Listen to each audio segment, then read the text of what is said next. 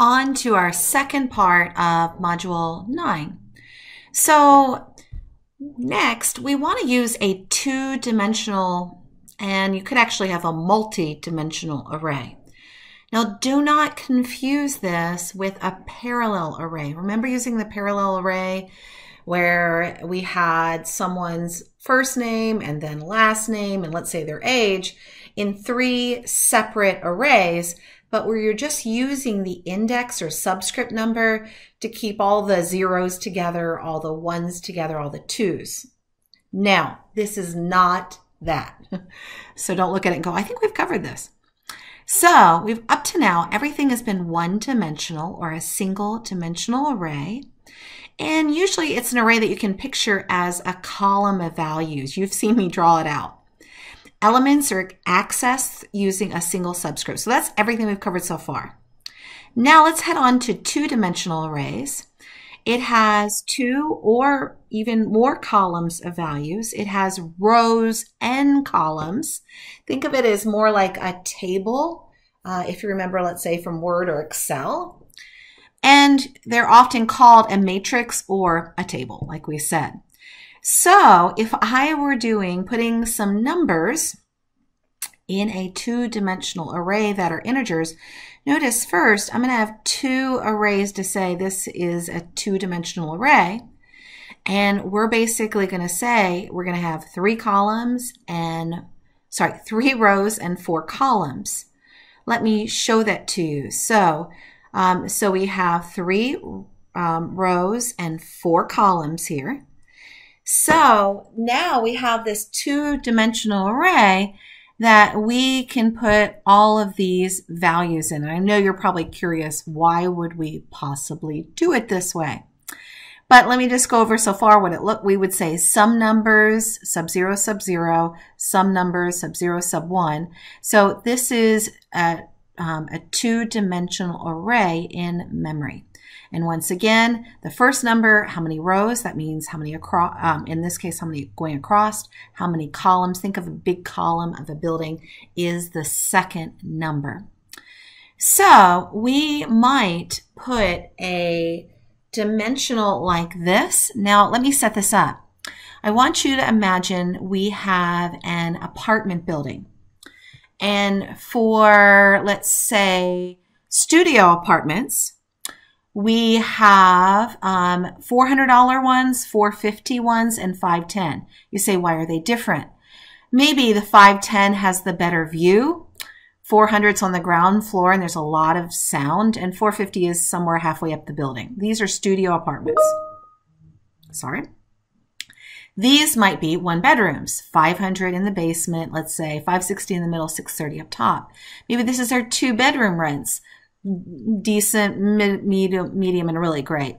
And here is our three bedrooms. So the reason we're putting these in a two-dimensional array is because they work that way. These are the studios, one bedroom, two bedroom, three bedrooms, and we have three levels of rent. If we did them as separate entities, it looks like that these apartments have nothing in common. These three, now notice, we have a first curly brace and curly brace. And then this first row, if you would, these all have something in common, are together in a separate set of braces with a comma outside, a separate set of braces. By the way, these could all be on the same line. They probably just did it this way because they're running out of space.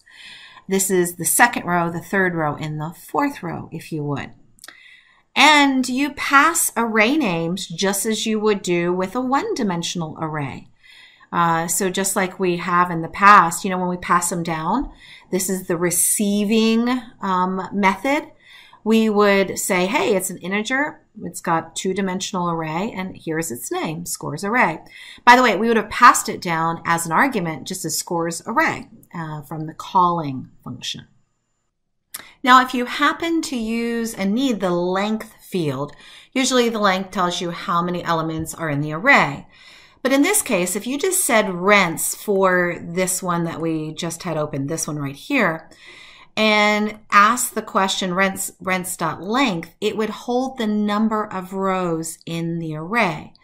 So in this case, if you remember way back here, there are 3 rows in the array. So that's what it would return.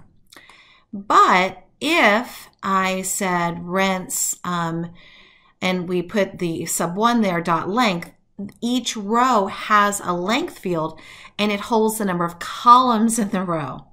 So this would come back with the number 4 because there are 4 columns in that, in row 1, let's say. So this is how to identify how many rows and how many columns.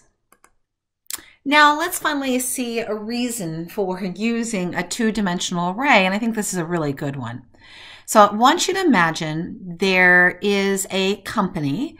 Let me just say I work occasionally for Microsoft, and what Microsoft has are all these different departments, and then based on your years of experience, we actually have like tier 32, tier 46. It gets really complicated. So a lot of companies have these really kind of crazy pay scales. So I want everyone to look here. So this program is called Find Pay Rate. We're going to, the first row is for what we call the first department, the second department, third department, and fourth department. Although when we actually go to run this later on, we're going to call it 1, 2, 3, and 4. So you can see it down here, what's going to happen. I like that this program first shows what's going to look like. And then if you're just starting in Department 1, you'd start at $12.12 an hour. If you're starting out in Department 2, you'd get paid $13.35 an hour. You get the idea. If you're in your first or second year, this is how much you'd make in each of the departments. And 3 or more years, this is how much you would make. So let me show you the finished so it'll make sense what we're trying to do here. If I say I work in Department 3, and I've been 8 years on the job, so 3 or more, it's going to come back as $19.45. So now let's go look, and now does this double 2-dimensional array make more sense? So Department 1, 2, 3, and 4, 0 years is this entire column. 1 to 2 years is this second column. And 3 or more years is the third column. So now you kind of see why instead of putting them all on one line, we often kind of make them feel like a table. So we're not confused with what numbers go in there. So this assigned a string, department head of years, and the actual year values. We had int department and int years. So it says at first, this program determines pay based on the department and years of experience based on this table. And then we print these 2 lines out. And then to get the table basically, or the 2-dimensional array to print out, we're just going to do a very simple for loop. We're all for that, right? And here's the body of the loop in lines 24 through 27. It's going to start at 0, and it's going to keep on going while rates dot length. While it's still less. Now remember, rates are how many rows are there. So let's go look. There are 1, 2, 3, 4 rows. There are 3 columns. So this is going to go from 0 to 3, while 3 is less than 4. So we have a blank space. We put DPT, which is 0, 0 plus 1. It's going to put a 1 there. So what this is doing is on the outside of the outer loop, it's going to print out, the 1, 2, 3, 4. So line 24 is responsible for 1, 2, 3, 4 right there. Now this one does have an inner loop, lines 25, 26, and just 25 and 26. It's only got a single line. So this is going to go from years less than rate sub 0 dot length. Remember, this means how many columns. So we got rows, we got columns. So you can kind of see the outer is going to go through all the rows, the inner is going to go through all the columns. So this is going to print out rates. Now here's that 2-dimensional array finally in action in line 26. So first, it's going to do rates sub 0, sub 0. And if you were to draw this as a table, that's the value 12. So next, it's going to we're going to come back around to line 25. Years is going to go up 1. So now we're going to go 0 sub 1, row 0, column 1. So row 0, column 1 is 1341. So what this is doing is the outer loop prints the 1. The inner loop prints the 3 amounts on row 0. And then as we leave the inner loop in line 26, it prints a blank. It goes to the next line. So it comes over here. The outer loop now increments 1 up. It's now departments on 1. It prints the number 1 plus 1 is 2. So it prints that 2. And then years is now starting back over, let's see, we had years here. We went through all the years. We're starting back over at 0. 0 is still less than the number. So now it's going through the numbers on row 1, printing out 1335, 1467, and 1667. And blank line goes back again, prints row 3, everything comes back around, prints row 4. So that's how we end up with these 4 rows, but how do we make it searchable? So after we basically get this loop from 22 to 28 to print out the little table for us, and that's going to help you print out lots of tables, so refer back to this. Line 29 finally is asking for some input. It's saying, hey, enter what workers department, and they know the departments by the numbers 1, 2, 3, and 4 from looking at the table. So that department is going to be assigned to department. And as you would suspect, we have to subtract 1 from it. Why? Well, department 1 is really row 0. Department 2 is really row 1. You know by now, right? And then it's going to say enter years of job, years on the job. So years is going to be how many actual years they've been. And so if their years is equal to 2 years, is equal to 2, years will become 1. You're like, what? Well, that's going to make you select this first column. If years is greater than or equal to 3, you're going to pick the second column. And years by default is set to 0. So if they put in 0, it'll do 0. You say, well, what happens if they pick 1? Well, it'll still go to the right column. Does that make sense? So that's the first column. So now, finally, this is the big payday. It says rates, whatever the department that they're in. So it knows whether they're 1, 2, 3, 4. We've already subtracted 1, so we now know what row it's in. And this, let's say we said we picked 8, so we know that's in the second column, 0, 1, 2. That's why it finds 1945. So look through this program. It's a little confusing at first, but I think you're starting to see this is a lot of value to use. I won't ask you to create one, but there are jagged arrays. That just means it has different rows or length. For example, maybe there's only 2 classifications of pay at a certain department, not 3. So it's possible, just so you know that. And there are multi-dimensional arrays. They can have arrays of any size. I know it's hard to think beyond 2 dimension.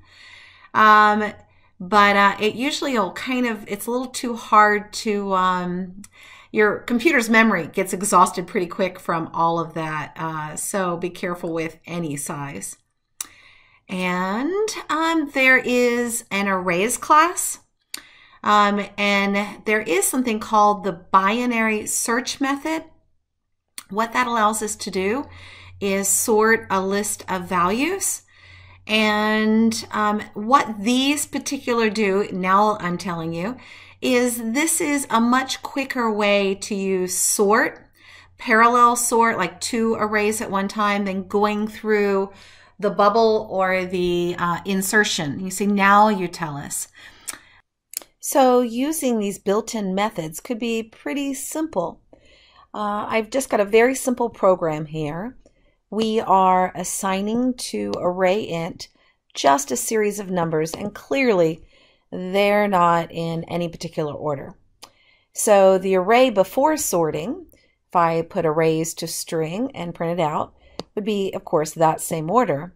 But this one little statement, arrays.sort,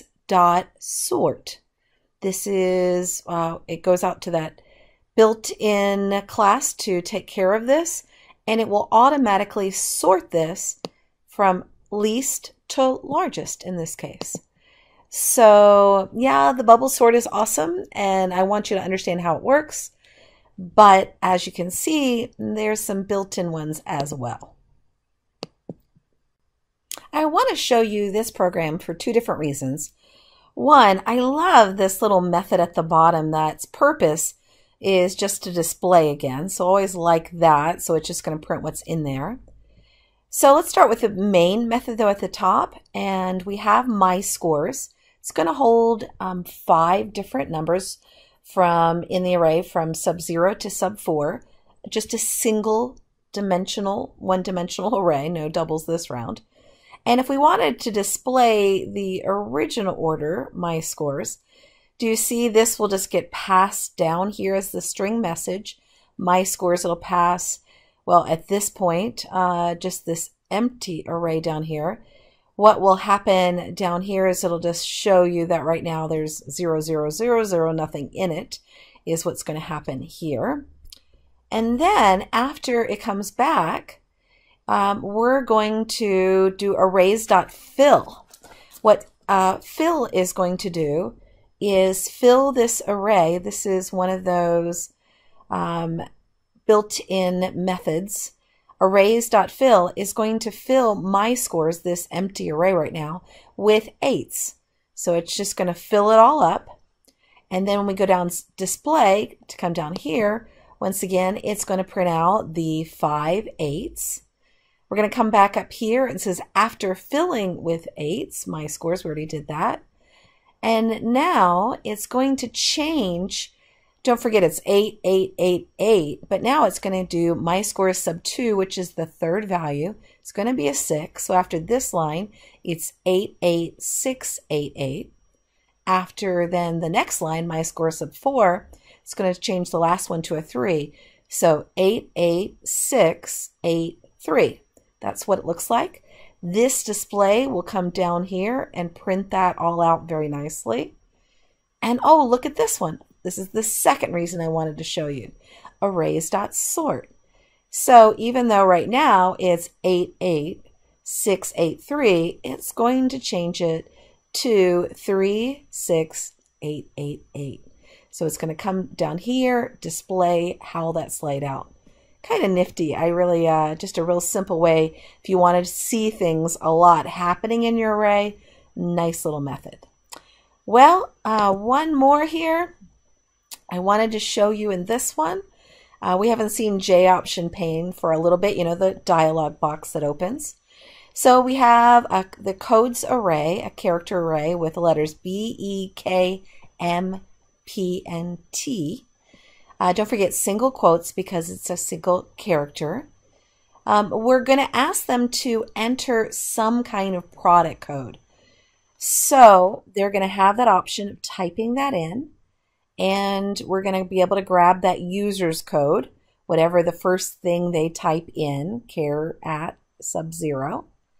And then look at this, arrays.binary search. Binary search is one of those built-in methods that can help you find what you're looking for. So here is our array called codes, you know, with those letters. And user code is what they typed in. If this second item is found inside the array anywhere, it's going to come back and give you a positive number. If the position is greater than or equal to 0, it's going to tell, in fact, not only a positive number, but what position is that number at. So let's say I type in the letter M as in Mary, and I'm going to see if M is somewhere in this. Well, not only will it find it in the binary search, it finds a particular position, 0, 1, 2, 3. So position would be 3. Is 3 greater than 0? Of course. So we get this little dialog box that says position of M. By the way, that should be user's code here as well. Notice that in the book they've made a little error, so it should be user's code all throughout. Is, and it'll come out with 3. If it doesn't find it, it wouldn't find any position number. So it would come down to this else and say it's an invalid code. So just a few of these that really help you find what you're looking for with the arrays class. Okay, I'll shut up and let you get started on your assignments. Take care.